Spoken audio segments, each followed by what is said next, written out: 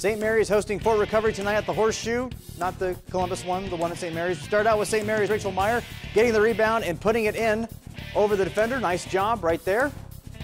Using the glass nicely. Fort Recovery answers though. It's Tori Lenartz taking it to the hoop right here and finishing with the right hand. Fort Recovery again, this time it's Kendra Seifring getting the board for the easy two right there. Then Fort Recovery gets the steal and Grace Thien pulls up for the short jumper. Right there, 10-footer is good. St. Mary's off the inbounds here, and Sydney Cisco gets it in the corner and knocks down the three right there. Very nice. Fort Recovery wins tonight 43-31.